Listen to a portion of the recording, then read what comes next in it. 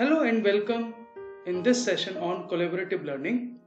I am Dr. Gaurav Singh, your course instructor for your course Learning and Teaching, and I hope that you are enjoying the videos and enjoying the modules, and our journey will move on together towards the destination which we have decided. You all may agree with the fact that learning is not always very individualistic. Rather, learning is a social act. Means when students get opportunity to interact with others, either with peers or with teachers or with the members of the society, they learn better. So we can say that when there are opportunities to learn together, they learn better. And one such technique is collaborative learning, which we often use in our classrooms and outside of the classrooms to help our learners to construct their own meaning, to construct their ideas, and to learn together. So let us first analyze certain definitions of collaborative learning and try to analyze, so what is collaborative learning? There are many definitions of collaborative learning, and one such definition was given by Smith and McGregor in 1992. According to them, collaborative learning is an umbrella term for a variety of educational approaches involving joint intellectual effort by students and teachers together. Means this definition is suggesting that in collaborative learning, either students learn collaboratively with each other, with peers, or students and teachers work together to learn something, to evolve with some meaning, or to construct the knowledge. Let us see a few more definitions. Another very famous definition of collaborative learning was given by Lal and Lal in 2012. And according to them, collaborative learning is an educational approach to teaching and learning that involves a group of learners working together to solve a problem, complete a task, or create a product.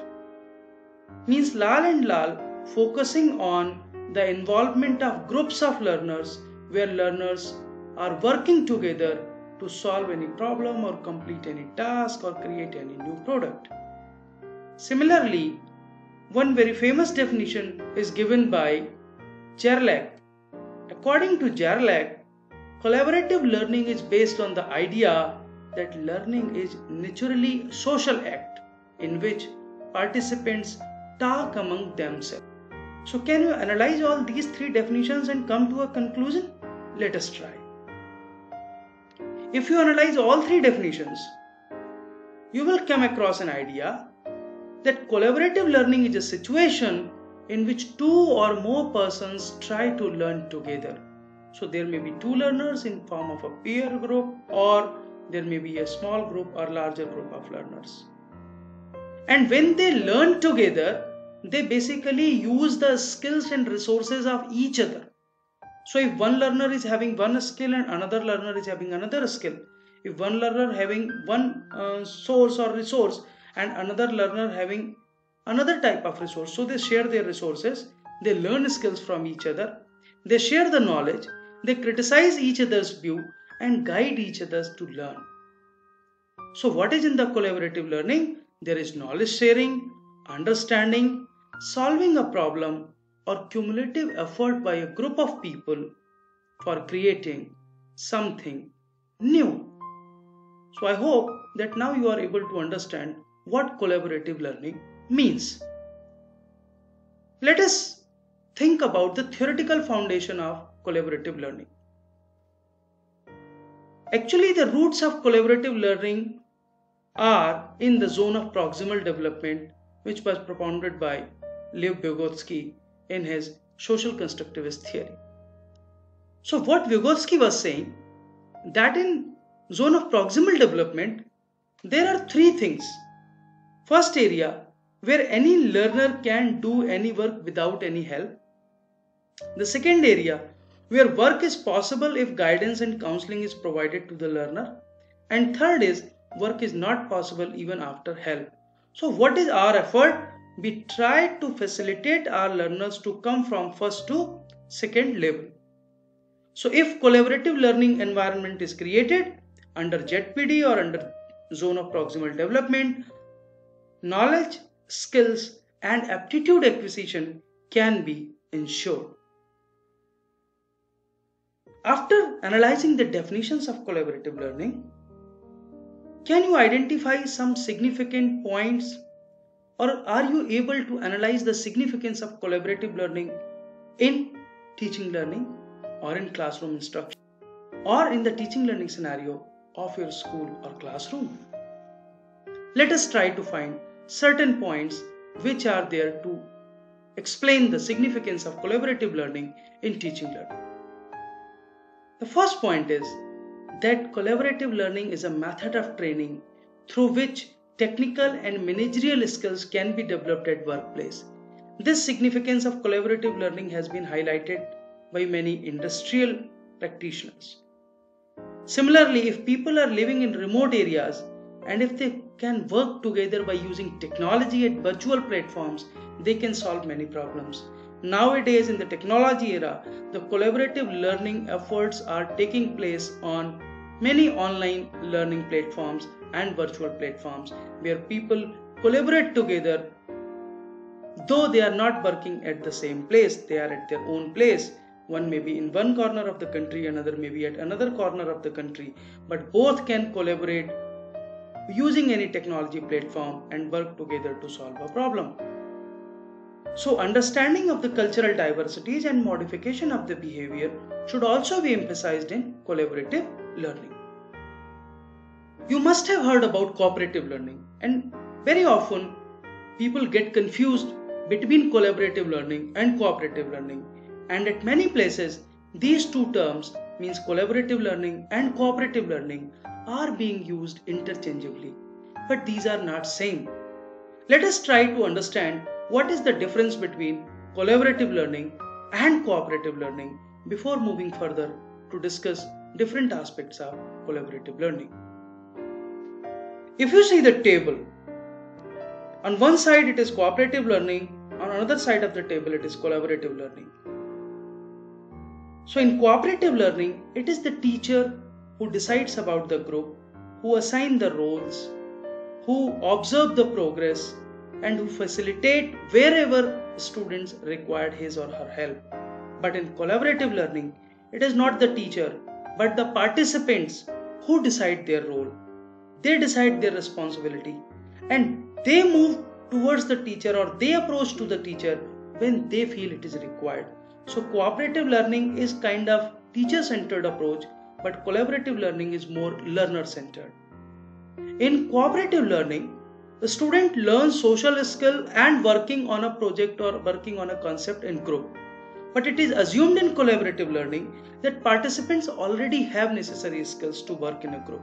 So they don't work on the skills, they work on the concept or the problem or the issue which they need to resolve.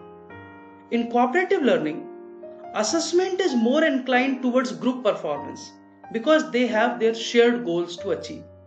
But in collaborative learning, individual assessment is equally important as the group assessment. In cooperative learning, learners organize learning experiences to achieve a common goal.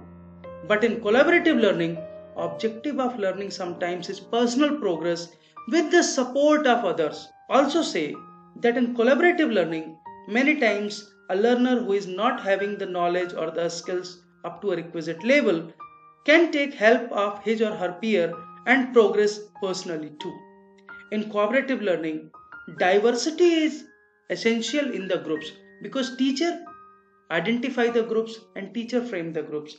But in collaborative learning, because learners or the participants themselves frame the group, so many times the common interests prevail over diversity. So these are few common differences between cooperative learning and collaborative learning. I hope it will help you in understanding both the concepts in different domains. Now let us talk about what are the strategies for collaborative learning which you can use in your classroom. The first strategy is think, pair, share. What we do in this? In this, a problem related to higher order thinking ability is introduced to the learners by the teacher. Then All learners are provided 5 minutes so that they can respond properly to the solution of the problem individually. So they think about the possible solution of the problem proposed by the teacher. After it, they are given time for sharing their thinking with peers in small groups. So they frame certain pairs and they discuss about the same problem with their peer group. When they share their ideas in the peer group, they not only share but they also have to listen the other's idea and discuss it with other classmates after that. They reach to a consensus on appropriate method for solution of a problem. So at the end of the class, the whole group shared related processes and outcomes of the discussion during the follow-up discussion. So initially individual think, then he or she share with his or her peer in a pair, and then they share with the whole class and whole class discuss about the solution. So this is a very effective technique which you can use to promote collaborative learning in your classroom. Second very effective technique is catch up. So what happens in catch up? Here teacher stops suddenly during a lecture. Suppose you are giving or you are delivering any lecture in your classroom and students are taking notes. So what do? You just stop for 2 minutes or 3 minutes and ask the learners to compare their notes with the other classmates. Or you can ask certain questions on doubtful points for clarity. You can start question answer session, or you can motivate your learners to ask the question and let learners of the other group give the answer. Every time a teacher is not expected to give the answer of the questions raised by the learner. Rather, some learners raise the question and learners of the same group or other group should try to answer those questions. So in this way, they learn collaboratively. Third very famous technique is fishbowl debate. What is in it? Generally, we make 3 groups of the learners in this technique. Then the group who is sitting on the right side can talk in the favor of the concept or favor of the idea which you have proposed, and the left side group may be in the opposition, or it can be vice versa. But there is always a group which is sitting in the middle row. So that group is basically asked to note down the thoughts of the both groups and determine who has put facts, strong reasons effectively and come to a conclusion. All the groups are asked to present the reports, and at the end they are asked to present the report before the class. So this is a very good technique, especially on the issues related to social sciences or society, or the issues where debates are possible, different views are possible, contradictory views are possible. You can use such techniques. One very effective technique is case study. In this, what a teacher does, a teacher basically prepares 4 or 5 case studies of same difficulty level. Then learners are divided into different groups and each group is provided with one case study. And they should be provided time for analyzing. Then teacher can ask the progress report during their analysis, and after completion of the work, they present before the class. Because they learn in the group, they share in the group, they discuss in the group, they learn collaboratively. A very good approach is team-based learning. So what happens here? Learners are divided into groups by the teachers and assigned some specific work, like a book to study, a laboratory work, or to find out a solution of some specific problem. Then they are asked to appear in the group examination after completion of the work. A quiz can be used for the assessment purpose. They have to answer on the basis of consensus in the group and also name the member who has suggested the answer. And at last, if required, teacher explains the difficulties and resolve the misconceptions among the learner. And after many such settings, learner may be assigned some challenging problems also to find out the solution. Nowadays, technology-mediated collaborative learning is being used quite extensively. So there are 4 ways through which technology-mediated collaborative learning can work. The first is collaborative networked learning, CLN. So here, learners are at a different place, but you create a learning environment with the help of some electronic equipments. You can use television, you can use computer, you can use mobile, you can use laptop, through which learners at different places come together on a network, share their ideas to solve a problem and come out to a solution. Here what you can do, you can organize some computer supported collaborative learning efforts. You can create an environment with the help of computer and internet where learners can come together. They can share their ideas about a problem. They can contradict or counter the ideas about a problem by using the internet and come to a consensus. So the third is Wikipedia supported collaborative learning, WSCL. As the name suggested, here Wikipedia plays a very important role. It is a very good example of collaborative learning. Actually, in Wikipedia, one page is being created by an individual, but many people contribute to that page. They come together, they share their knowledge about that concept, they rectify if there are certain errors on that page, and they come towards a problem solving. So Wikipedia supported collaborative learning is a very good example of technology mediated collaborative learning. Then nowadays we are using collaborative learning in virtual worlds. You can use many things like Skype, 3D model, any web conferencing tool, any mind mapping tool, or even Google tools. G Suite has a lot of options which can be used for collaborative learning like Google Sheets, Google Slides, Jamboard, all those are there. There are multiple options in the virtual world which can be used to promote collaborative learning in our classrooms. So this is the time that let our learners learn to collaborate for learning. So this is the time let our learners learn to collaborate by using technology or by using different collaborative learning techniques. You can facilitate them to learn collaboratively, because constructivism suggests that if more than two minds work together, solution comes early, solution is effective. So let our learners explore the problem, let them work together, let them debate, discuss, contradict together, and let them come out with a solution which is a collaborative effort of their group. Thank you very much.